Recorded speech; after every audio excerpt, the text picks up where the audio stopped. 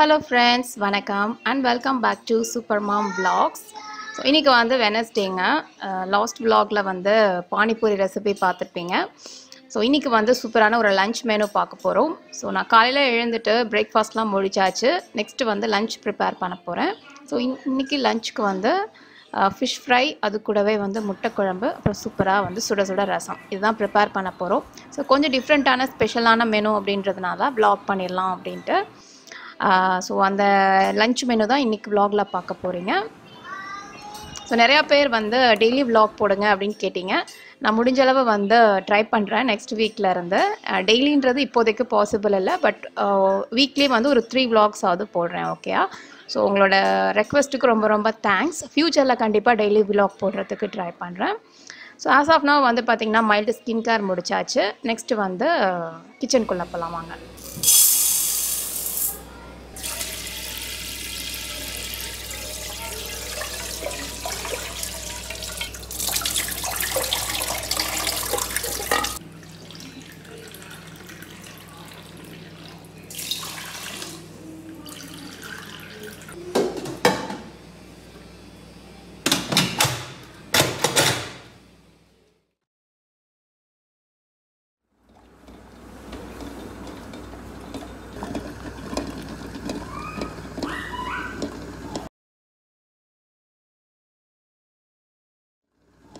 இது ரசத்துக்கு வந்து பார்த்திங்கன்னா கொஞ்சமாக புளி, அரௌண்ட் ஒரு அரை எலுமிச்சம்பழம் அளவுக்கு புளி ஊற வச்சுக்கோங்க. 2 தக்காளி எடுத்து வச்சுருக்கேன். ஸோ இங்கே பார்த்திங்கன்னா 1 கிலோ மீன் இருக்குது. இந்த நம்ம ஃப்ரை பண்ணுற மாதிரி பீசஸாக எடுத்துக்கோங்க. அடுத்தது வந்து இங்கே வரமிளகா, ஒரு 6 வரமிளகா ஊற வச்சுக்கோங்க. ஒரு ½ அன் ஹவர் முன்னாடியே சுடுதண்ணியில் ஊற வச்சிட்டிங்கன்னா கொஞ்சம் சீக்கிரமாக ஊற வச்சுக்கோங்க. அடுத்தது வந்து பூண்டு வந்து ஒரு 10 பல், அதே போல் இஞ்சி வந்து பார்த்திங்கன்னா ஒரு 3 இன்ச் அளவுக்கு இஞ்சி தோல் நீக்கி அதெல்லாம் ஆட் பண்ண போகிறோம். சின்ன பீஸ் பட்டை, ஓகே. அப்புறம் ஒரு அரை டீஸ்பூன் இல்லைனா 1 டீஸ்பூன் மிளகு. ஸோ எங்களுக்கு நல்லா ஸ்பைஸியாக வேணும், அதனால் மிளகு வந்து 1 டீஸ்பூன் போடுறோம். உங்களுக்கு ஸ்பைசி கம்மியாக வேணும்னா நீங்கள் வந்து அரை டீஸ்பூன் மட்டும் ஆட் பண்ணிக்கோங்க. ஒரு 10 மிளகு மட்டும் ஆட் பண்ணிக்கோங்க, அவ்வளோதான். ஸோ நம்ம வந்து அந்த திக்னஸ் இருக்கணும் அப்படின்றதுக்காக 2 டேபிள் ஸ்பூன் அரிசி மாவு, 1 டேபிள் ஸ்பூன் கார்ன்ஃப்ளவர் ஆட் பண்ண போகிறோம். ஸோ இதெல்லாம் தான் இந்த மீன் ஃப்ரைக்கு தேவையானது. இது மட்டும் நீங்கள் ஆட் பண்ணலாம், வேறு எதுவும் ஸ்பெஷலாக போகணுன்ட்டு இல்லை. இது மட்டும் ஆட் பண்ணாலும் ரொம்ப டேஸ்ட் நல்லாயிருக்கும். இது எல்லா இன்க்ரீடியன்ஸுமே நம்ம மிக்சியில் ஆட் பண்ணிக்கலாம். ஸோ பட்டை, மிளகு, வரமிளகாய், நீங்கள் ஒரு பச்சை மிளகாய் கூட போட்டுக்கலாம், அது ஒரு மாதிரி ஃப்ளேவராக நல்லாயிருக்கும். அதுக்கப்புறம் இஞ்சி பூண்டு பல்ல அளவுக்கு ஆட் பண்ணிவிட்டு, அப்புறம் இஞ்சி 3 இன்ச் அளவுக்கு எடுத்துக்கோங்க. ஓகே, இந்த அளவுக்கு 2 டேபிள் ஸ்பூன் அரிசி மாவு. இது வந்து அந்த கிறிஸ்பினஸ் ப்ளஸ் திக்னஸ் இருக்கிறதுக்காக நான் ஆட் பண்ணுறேன். அது 1 டேபிள் ஸ்பூன் கார்ன்ஃப்ளவர். அடுத்தது உப்பு நம்ம தேவையான அளவு போட்டுக்கலாம். ஸோ அரௌண்ட் ஒரு 1.5 டேபிள் ஸ்பூனாவது போடணும்னு நினைக்கிறேன். 1 கிலோ மீன், அதனால் ரொம்ப நிறைய தண்ணி ஆட் பண்ண வேணாம். ஒரு கொஞ்சமாக அரை டம்ளர் மட்டும் ஆட் பண்ணி நம்ம அரைச்சிடலாம். இதை வந்து இப்போ அரைச்சிடுவோம்.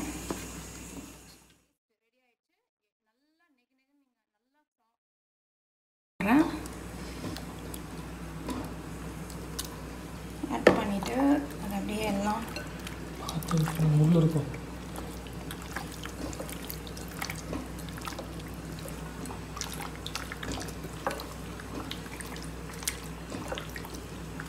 ஓகேங்க. ஸோ நாங்கள் வந்து என்ன பண்ணிட்டோம் அப்படின்னு பார்த்தீங்கன்னா, எல்லாத்தையும் எடுத்து பிளேட்டில் இந்த மாதிரி அரேஞ்ச் பண்ணிட்டோம். என்ன ரீசன்னா, இந்த மசாலா வந்து நல்லா ஃபிஷ் மேலே ஒட்டாத மாதிரி இருந்தது. நான் வந்து எல்லா பீசஸும் வெளியில் எடுத்து வச்சு அந்த பவுலில் இருந்தது எல்லாத்தையுமே இது மேலே அப்படியே போட்டு வச்சுட்டேன். பார்த்தீங்கன்னா இப்போ ஃபுல்லாக மெரினேட் ஆகிருக்கு நீட்டாக. முன்னாடி வந்து கொஞ்சம் அங்கங்கே மெரினேட் ஆகாத மாதிரி இருந்தது. ஸோ அதனால் பெட்டர் வந்து இந்த மாதிரி பிளேட்டில் போட்டு வச்சுருங்க. ஸோ தட் நல்லா மெரினேட் ஆகும், ஃபிஷ் வந்து நல்லா டேஸ்ட்டாக இருக்கும். இதுக்கு வந்து கண்டிப்பாக 2 மணி நேரம் நீங்கள் டைம் கொடுத்தீங்கன்னா ஃப்ரை பண்ணதுக்கப்புறம் நல்லா ஃப்ளேவர்ஃபுல்லாக இருக்கும். உங்களுக்கு வந்து லஞ்சுக்கு வேணும் அப்படின்னா அரௌண்ட் ஒரு 11 மணி இல்லை 10:30 மணிக்கே வந்து நீங்கள் மெரினேட் பண்ணி வச்சுருங்க. ஓகே, ஸோ இதை மெரினேட் பண்ணியாச்சு. இதை வந்து நான் அப்படியே எடுத்து ஃப்ரிட்ஜுக்குள்ளே வைக்க போகிறேன்.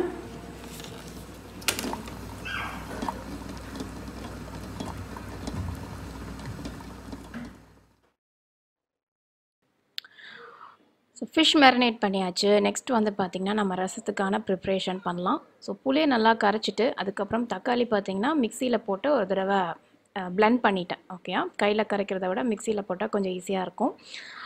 ஒரு தக்காளி போட்டிருக்கேன்.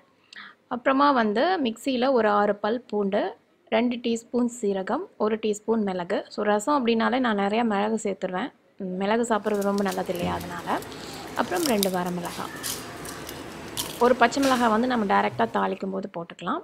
ஸோ நம்ம இது கொஞ்சமாக தண்ணி விட்டு அரைச்சிட்டு இதை வந்து நாம் அந்த தக்காளி புளி மிக்சரோட ஆட் பண்ணி மிக்ஸ் பண்ணிக்கோங்க. அடுத்தது இது கூடவே வந்து தண்ணி வந்து பார்த்திங்கன்னா அரௌண்ட் ஒரு 600 ml நீங்கள் தண்ணி ஆட் பண்ணலாம். நீங்கள் செக் பண்ணிக்கோங்க, ஒரு 400 ml ஊற்றிட்டு டேஸ்ட் பண்ணி பார்த்துட்டு அதுக்கேற்ற மாதிரி ஆட் பண்ணிக்கோங்க. ஸோ தேவையான உப்பு போட்டுட்டு நல்லா மிக்ஸ் பண்ணிட்டிங்கன்னா ரசத்துக்கான மிக்சர் ரெடி. நெக்ஸ்ட்டு வந்து இதை நம்ம தாளிக்கலாம். ஸோ கடாயில் ஒரு டேபிள் ஸ்பூன் எண்ணெய் விட்டுக்கோங்க.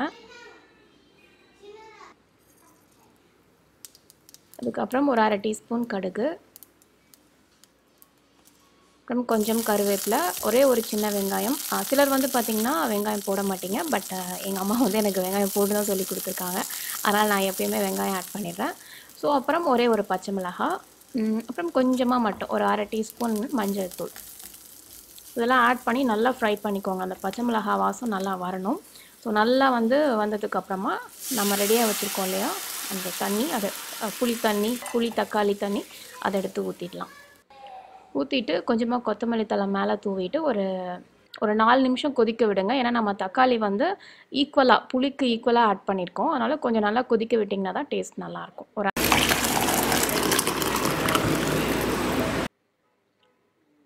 நெக்ஸ்ட்டு நம்ம வந்து முட்டை குழம்புக்கு வெங்காயம் தக்காளிலாம் வணக்கி விட்டுடலாம்.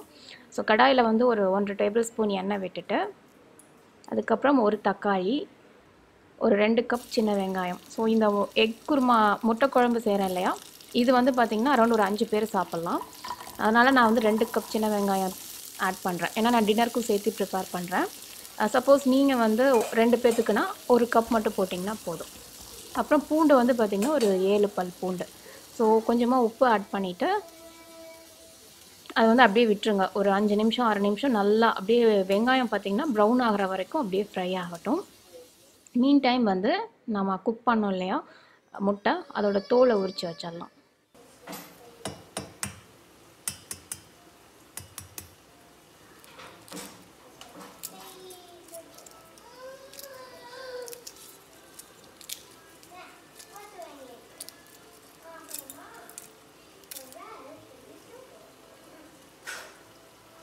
வெங்காயம் நல்லா ப்ரௌன் ஆகிடுச்சு, தக்காளி நல்லா வணங்கிடுச்சு. அடுத்தது வந்து ஒரு 1/4 கப் ப்ளஸ் 2 டேபிள் ஸ்பூன் தேங்காய். கண்டிப்பாக தேங்காய் கரெக்டாக ஆட் பண்ணோம், அப்போ தான் குழம்பு டேஸ்ட்டாக இருக்கும். அதுக்கப்புறமா 2 டீஸ்பூன் மல்லித்தூள், 2 டீஸ்பூன் சீரகத்தூள், 2 டீஸ்பூன் கரம் மசாலா இதெல்லாம் ஆட் பண்ணி அப்புறம் நீங்கள் ஒரு டீஸ்பூன் வந்து வரமிளகாத்தூளும் ஆட் பண்ணிக்கலாம். நான் வந்து வீட்லேயே ப்ரிப்பேர் பண்ண கறி மசாலா தூள் ஆட் பண்ணுறேன். ஸோ எல்லாத்தையும் நல்லா மிக்ஸ் பண்ணி ஆற வச்சு இதை நல்லா பேஸ்ட்டாக அரைச்சிக்கோங்க. முட்டை வந்து நீங்கள் 2ஆக கட் பண்ணியும் போடலாம். நான் வந்து அப்படி ஃபுல்லாக தான் போட போகிறேன். ஸோ உங்களுக்கு ஃப்ளேவர் நல்லா உள்ளே போகணும் அப்படின்றதுனால இந்த மாதிரி லைட்டாக மட்டும் நம்ம கட் பண்ணி விட்டுடலாம் எக்கு. ஸோ இப்போ எகெயின் வந்து கடாயில் பார்த்தீங்கன்னா 1 டேபிள் ஸ்பூன் எண்ணெய் இருக்குது, 1/2 டீஸ்பூன் கடுகு, ஒரே ஒரு பச்சை மிளகாய், கொஞ்சம் கருவேப்பிலை, அப்புறம் ஒரு 1/2 பெரிய வெங்காயம் மட்டும் போதும்.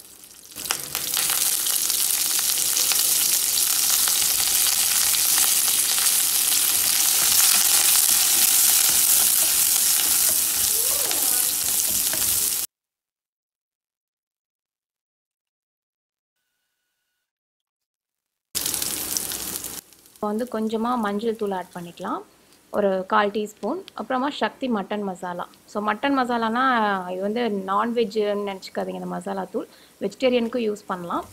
ஸோ நான் வந்து இந்த குருமாக்கு அதை போடுவேன் யூஸ்வலாகவே. நல்லாயிருக்கும், இதோட ஃப்ளேவர் ஒரு மாதிரி டிஃப்ரெண்ட்டாக நல்லாயிருக்கும். ஸோ அது வந்து ஒரு டீஸ்பூன் ஆட் பண்ணிவிட்டு முட்டையும் அதில் போட்டு அப்படியே வந்து ஒரு மிக்ஸ் பண்ணி விட்டுடலாம்.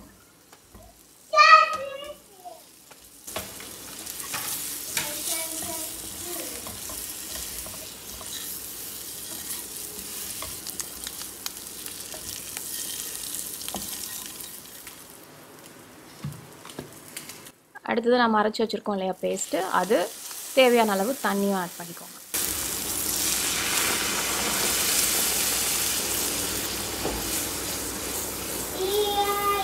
தண்ணி வந்து நீங்கள் அரௌண்ட் ஒரு 400 ml ஆட் பண்ணலாம். ஏன்னா நல்லா ஒரு 10 minutes கொதிக்க விடணும் இதை. ஸோ நீங்கள் வந்து கன்சிஸ்டன்சி உங்களுக்கு எப்படி வேணுமோ அதுக்கேற்ற மாதிரி தண்ணி ஆட் பண்ணி கொதிக்க விட்டுக்கோங்க. ஸோ இது வந்து பார்த்திங்கன்னா அரௌண்ட் நான் வந்து ஒரு 15 minutes மீடியம் ஃப்ளேமில் வச்சு கொதிக்க விடுவேன். அப்போ தான் உங்களுக்கு மசாலா வாசம் எதுவுமே இல்லாமல் நல்லா ஃப்ளேவர்ஃபுல்லாக இருக்கும். இந்த மாதிரி குழம்புலாம் எந்த அளவுக்கு கொதிக்க விடுறீங்களோ அந்தளவுக்கு டேஸ்ட்டாக இருக்கும். ஸோ ஃபைனலாக வந்து கொஞ்சம் கொத்தமல்லி தழை போட்டிங்கன்னா சூப்பராக வந்து முட்டை குழம்பு ரெடி. எனக்கு சில டைம் எக் குருமான்னு வந்துடுது, never mind that. Okay, so வந்து முட்டை குருமாவும் ரெடி ஆகிடுச்சு. ஸோ விகாஷ்னி என்ன பண்ணிகிட்ருக்கானா, கிராஃப்ட் பண்ணிகிட்ருக்கா. என்ன கிராஃப்ட் பண்ணுற விகாஷ்னி? கைட்டு செய்கிறேன்.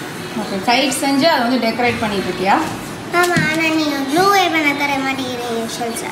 சரி சரி வரேன், அம்மா குக் பண்ணிகிட்ருக்கேன்ல அதனால தான். மித்து இதெல்லாம் எடுக்கக்கூடாது, வா இந்த பக்கம் வா. விகாஷ்னி வந்து வால் ஹேங்கிங் மாதிரி பண்ணுறதுக்கா? ஸோ வாலில் ஹேங் பண்ணுறதுக்காக Vikashni is decorating the guide. அதுக்கப்புறமா வந்து என்ன பண்ணியிருக்கானா,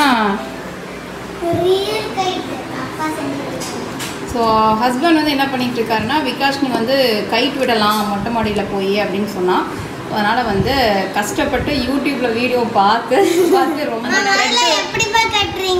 அந்த த்ரெட்டு மட்டும் கட்டுறது கரெக்டாக வரல. கைட் செஞ்சிட்டோம் ஈஸி தான், பட் அந்த த்ரெட் வந்து கரெக்டாக கட்டணும் இல்லையா, அப்போ தான் கரெக்டாக பறக்கும். ஸோ அதுதான் வந்து ரொம்ப ஸ்ட்ரகிள் பண்ணிகிட்டு இருக்காரு. கன்ஃபியூஸ் ஆகிட்டாரு இப்போ, அந்த பக்கமாக இந்த பக்கமாக. அப்பா வத்தினா ஒரு வீடு கூட சூப்பரா கட்டிடுவாரு. ஆனா இந்த பட்டத்தை கொஞ்சம் அப்ப இந்த பட்டம் கொஞ்சம் சின்னது தானே, ஹவுஸ் தானே பெருசா இருக்கு, அப்புறம் என்னப்பா? சரிங்கப்பா, வாங்கப்பா நீங்க சாப்பிடுங்கப்பா. ஸோ விக்கிக்கு வந்து பார்த்தீங்கன்னா ஆக்சுவலாக ஃபிஷ்ஷு சாப்பிட மாட்டா, அதே போல் அவளுக்கு முட்டை வந்து வேக வச்சது பிடிக்காது. விகாஷ்னிக்கு மட்டும் வந்து பார்த்தீங்கன்னா சூப்பராக egg rice ready.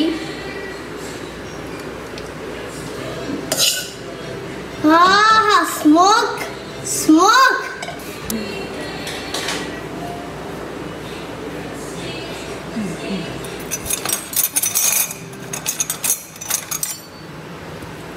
So Vikashni is going to enjoy the egg rice. So next வந்து நான் என்ன பண்ண போகிறேன்னா, இங்கே வந்து இரும்பு கடாயில் எண்ணெய் ஊற்றி வச்சுருக்கேங்க. எதுக்குன்னு தெரியும், ஃபிஷ் ஃப்ரை பண்ணுறதுக்காக. ஸோ நெக்ஸ்ட் வந்து ஃபிஷ் ஃப்ரை பண்ண போகிறோம். ஸோ நம்ம மேரினேட் பண்ண ஃபிஷ்லாம் பாருங்கள் பர்ஃபெக்டாக இருக்குது. எல்லா பக்கம் மசால் வந்து நல்லா தடவி இருக்கேன். ஸோ தட் வந்து ஃபிஷ் வந்து ஃப்ளேவர்ஃபுல்லாக இருக்கும். இதை வந்து நம்ம இப்போ ஃப்ரை பண்ணலாம். Around 2 hours.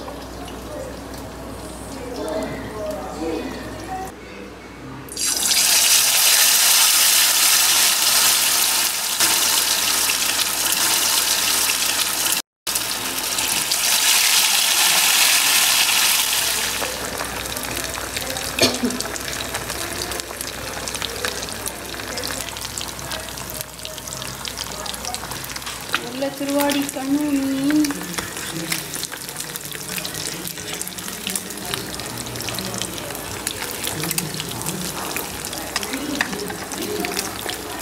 நம்ம எடுத்து பிளேட்ல வச்சிடலாம்.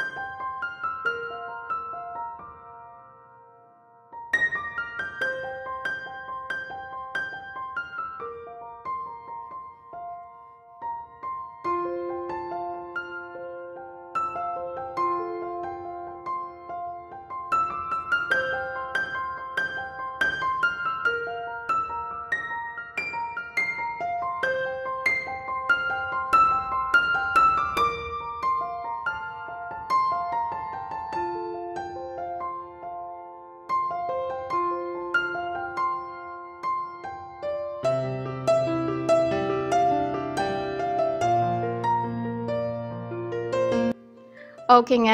அப்புறம் என்ன, இந்த லாக்டவுன் டைமில் மேக்ஸிமம் எல்லாத்துக்குமே போர் அடிக்கிறப்போ ஏதாவது நல்லா சமைச்சு சாப்பிட்லான்னு தோணும். ஸோ லாஸ்ட் விலாகில் பானிபூரி போட்டிருந்தேன். இந்த விலாகில் சூப்பரான ஒரு மீல் போட்டிருக்கேன். ஸோ ஃபிஷ் ஃப்ரை, அது கூடவே முட்டை குருமா, அப்புறம் காரசாரமாக ரசம். இது வந்து சாதத்துக்கூட கோஸ் கிரேட். ஸோ கண்டிப்பாக வந்து இந்த வீக்கெண்டு சண்டே ட்ரை பண்ணி பாருங்கள்.